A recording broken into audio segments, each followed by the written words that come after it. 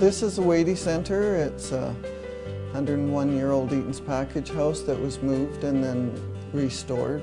Mr. Wadey bought a piece of land that actually had a working farm on it, just not that great a building, so he purchased it, went back to Illinois and came back 2 years later with his whole farm, his horses, cattle, machinery, everything to operate a farm.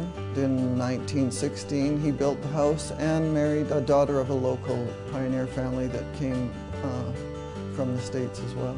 She lived her whole married life there until until the early 1990s. She lived to be 98. Then the house was rented out by the family for about 10 years.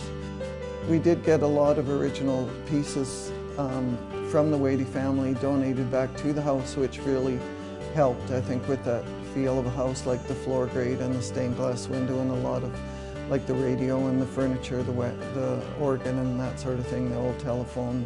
I especially am fond of the Gregson display, and especially the really old insect cabinet that's sitting there. It's from England, it's custom made, it's probably 150 years old.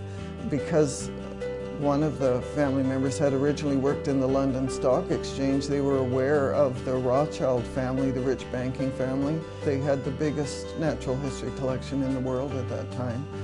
And so the Gregsons knew they could send and sell their insect samples that they caught here back to the Rothschilds, and that's what they did, and that's how they augmented their income. To learn that there are houses here that are over 100 years old, and to learn about those families that have lived in the area for that long, that's a very cool thing to share. This coming year we're really looking forward to putting a lot more events and activities together to host here and marketing those, because we want to get more folks in to enjoy what's going to be offered here.